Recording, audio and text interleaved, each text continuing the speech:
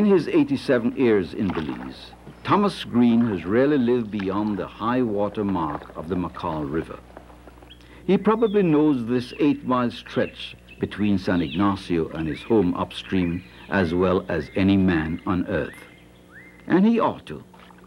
He's paddled and poled this spectacularly scenic route as regularly as most city people drive to work.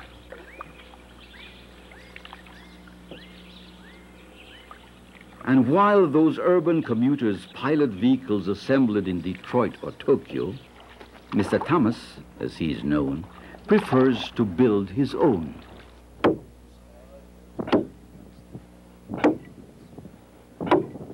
He's crafted over 40 of these rugged yet graceful doors. They start as towering mahogany, cedar or Guanacaste trees, and with a little help from a saw, axe, and adze, are transformed into transport. At 7, how does he do it? If you live a good life, you have to have a certain amount of faith or confidence in your own self and try to learn the good or the bad. The bad side, if you, let's say you, like now I could work with an X or an edge whole day. So not charm, do nothing. But with the machine, I can't do it. The machine to chop the whole day with the machine, I'm not used to that. But the edge or the X, I could work the whole day. You see what I mean? See the difference? Doing work that suits him has taken Thomas Green on a course that flows not only through the center of Belize's majestic forests, but through the nation's history as well, from rough and tumble mahogany camps to mule trains laden with chicle. And as today's economy expands to embrace environmental tourism, Mr. Thomas, now much in demand as a guide, is going with the flow. I go on the river and I keep on working on it, and I get a living that way.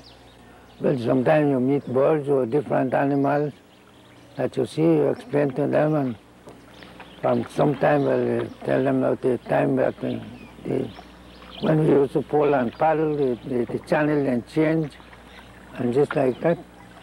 Anything that you know that you experience or you have an idea of it, well, then you explain that to them.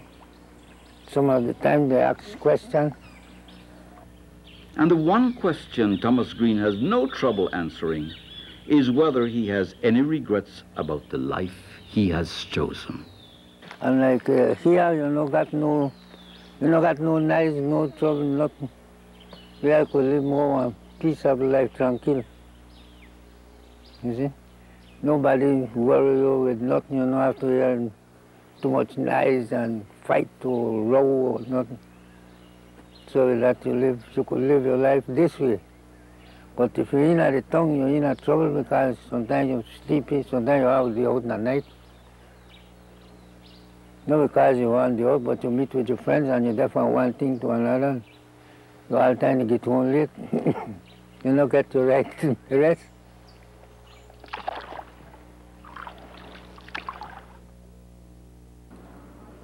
I do believe it's a gift. For more than half a century, Hortense Robinson has been healing the sick, using little more than what grows on trees. When she learned her craft, traditional healers represented the familiar face of medicine in Belize. But with the growth of Western medicine, local bush doctors were relegated to the position of mere quacks. Their remedies and methods were seen as unsophisticated, superstitious, having no basis in scientific fact. Now the knowledge that has been passed down from generation to generation is enjoying a rebirth thanks to stalwart herbalists like Hortense. Raised in Mexico, she lived among the Icaiche Indians, learning much of what she practices today. How I learned to walk and talk and everything among the Indians that they brought out from Icaiche to San Francisco Botes. And there where I start to learn these remedy from home, from the Indians them. On link to technological breakthroughs that have advanced Western medicine, traditional healing's main boost in the 20th century has been its survival. It has lasted because its secrets have been preserved in the heads of practitioners like Hortense. And I'm a child that if you say, well, let's go collect herbs, we go with the people them collecting herbs. And to each herbs I said they collect, what you want it for, what you will do with it, what you use it for. And they keep telling me. They wasn't selfish. This is the Wandering Jew for Eric. It seems an unlikely combination, but Hortense's daughter is a trained midwife. So mother and daughter work at either end of the same field. Ancient and modern medicine live, not always comfortably, under the same roof. It was difficult between me and her then, before. But when she realized that we need both, we need medication from the doctor, we need advice from the doctor, because the doctor, they are trained, they are certified on what they do, and we sure of what we can take care of. And I think both should be together. Though Hortense is prepared to wave the white flag at modern medicine and work alongside rather than against, she does take pride that few of her patients have needed a second opinion from a more conventional doctor. And up to now, I only knew one person that really had to take an operation after using the herbs, but it was too far gone for both cure from the medical doctor or from herbs. While Hortense cultivates some of the herbs she uses, others she still has to collect, out in the bush or by the side of the road. Everyday plants that most of us trample underfoot are to Hortense a cure for sores, the symptoms of tuberculosis or skin cancer.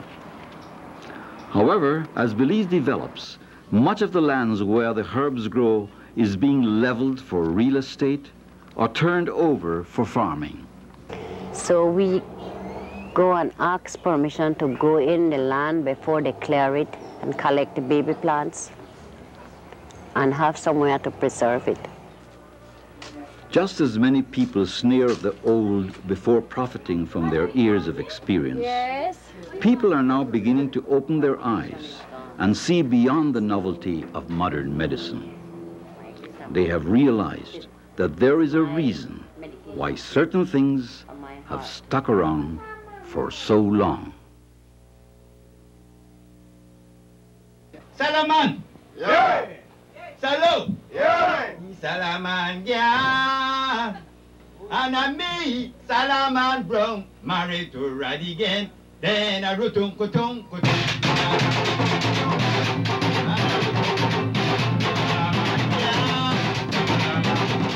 It's called Bruckdown music, and there is no one more closely associated with its performance and preservation than Wilfred Peters.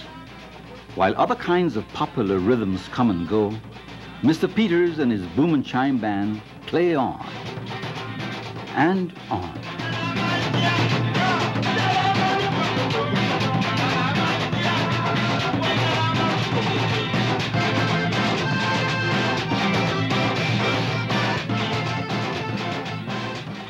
It's not known exactly how Bruckdown music came into being, but most people trace its roots to the mahogany camps of the 19th and early 20th centuries, when small groups of rugged men working for long periods deep in the forests had to make their own entertainment with whatever instruments they could muster. Well, see, when I start, they would have like say the car for slug. They would have dance, and so maybe you have a cardigan, or a boom drum, my horse job going and so. And I go whole night. Then leave old man got them pants so tight, put it tie and so. When I waist, and I go till night. Then I pure white rum, no coke or nothing over there, with water. but even that, the white rum was better than nowadays. So I don't have them by feeling it up and work the morning. Shall I baby, and I shall I pick me, when you pick me daddy, that I shall I baby. Mr. Peters is no stranger to getting up for work in the morning. He still earns a living as a carpenter and does a bit of farming. But there's no question about what comes first in his life. That I love it very much. Which in the kind of the land pan was named like this. This is modernized with a small yellow girl, you call it. Small one. I love this kind, yeah. When Mr. Peters run for your life. No, Mr. Peters run, Uncle Bobby will come. Listen carefully, hear me carefully. It's not a good thing, my friend, to keep another man's wife. Hear me carefully. Man, I think it's very good to believe, you know. Plenty good. Because it brings back some of the older memories of older people I used to paint, you know. It's culture things. See, younger man, they call it punta or calypso. Mostly I like, you know. But the older people, they usually call it rock down music. It would be wrong to say that young people don't like Brockdown music. It's just that they're not exactly beating down Mr. Peters' door to take accordion lessons. Yeah, I'm willing for him help them learn it also, but they rather to play cassettes. I'm very interested to play the big box, boom, boom, boom, boom, boom, boom, yeah. But not this. They're not interested.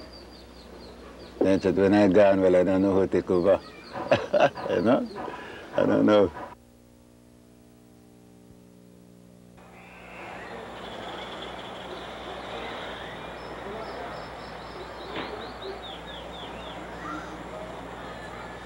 I spend all my time weaving. I don't worry to go nowhere but sit down in my house and do my weaving. It's a pleasure to me. As clay pots give way to Tupperware and homespun cloth to synthetic fabric, less and less do the traditional crafts and materials touch our lives. Ironically, because they are so rare, these skills are now revered as precious and a vital part of a community's identity and culture. One of these skills is weaving, a craft kept alive by the nimble fingers of 65-year-old Jane Williams, who has almost single-handedly battled to keep her art from being elbowed aside by the strong arm of mass production. When I was at school, I make the basket out of the pimento leaf, sell it every Saturday to buy my books, exercise, and so on, to go to school. Taught to weave with palmetto, Jane has since changed to coconut palm, readily available in Dangriga. Harvesting the palm fronds with her machete, she fillets out the spine, collecting the brown needle-like leaves for weaving. It was no pimento at the present. So the good Lord said, try the coconut leaf. Then I get up, I have a tree in the yard, hold the coconut leaf as how you see it right here now, and I start to work on it. And I complete my hat. Jane's craft is not part of a culture just because it is a traditional way of making ends meet. Her hats also adorn the heads of celebrants in the most important event in the Garifuna calendar, Settlement Day.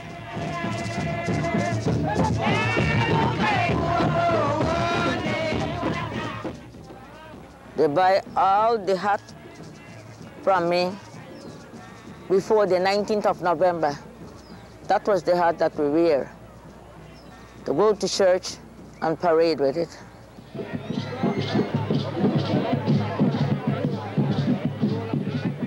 On November 19th each year, Garifuna people from all over Belize and abroad head home to Dangriga to remember the day when, as free people, the descendants of African slaves and Carib Indians landed on Belize's shores.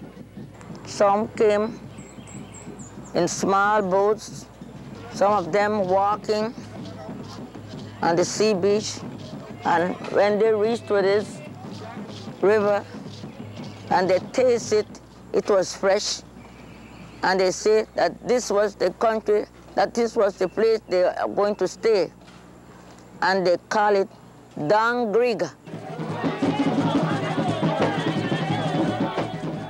Though the Garifuna are conspicuously proud of their heritage, Jane regrets that the old culture and language is dying out. We have to blame ourselves because we're supposed to teach our children our language. It is not just the language that is standing still. Despite her efforts to get the younger generation into weaving, few have taken on the skill. If the art of weaving is not passed on to the younger generation, then Jane Williams will be one of the few people surviving who can turn a palm in her fingers into a work of art. The advice that I want to give the youngsters to try and learn a trade for themselves, because this trade now, it keeps me alive, keep me to feel younger.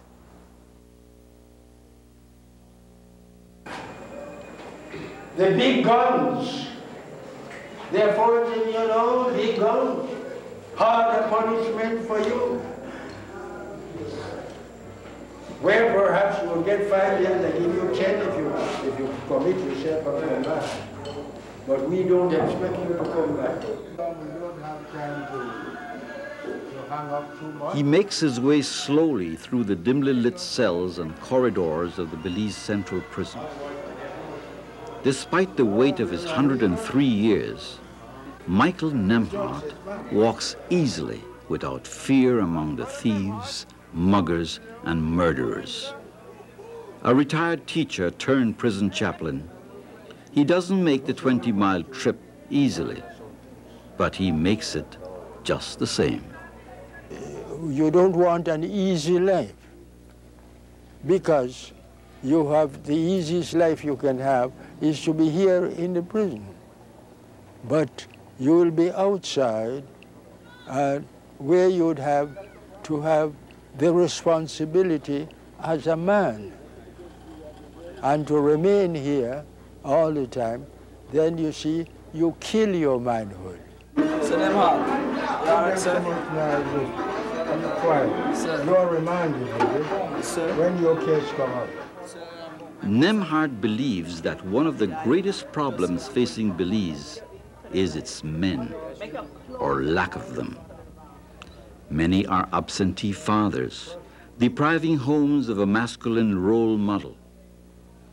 Like father to son, Nemhart instills the pride of manhood even in those who have made mistakes serious enough to land them in jail. I figure that I've been going along and tried to sow the seed and try to sow as best seed as I can possibly sow. This seed was made in the prison over there by one of the inmates there. Born in Jamaica in 1891, Nemhart first came to Belize, or British Honduras, in 1923. He has taught all over the country in a career spanning 70 years. After an epic working life, Nemhart is still enthusiastic about his chosen field. To me, teaching is not a job. Teaching is a profession and a calling. If I had to begin my life over again, I think I would do teaching. Very much To straddle 100 years with one foot in the 19th century and the other at the end of the 20th is no mean achievement. To still be helping the young at an advanced and usually fragile age is not only remarkable, but inspirational. I have at my home, there are 2 old machetes. I haven't used them, and they stay there and rust out to nothing, just rust out. And I show my children, and I show people who come. I say, that's how we become, when we just stay and do nothing. You just rust out. And it's remarkable how rusting, it's remarkable how rusting can get you down fast.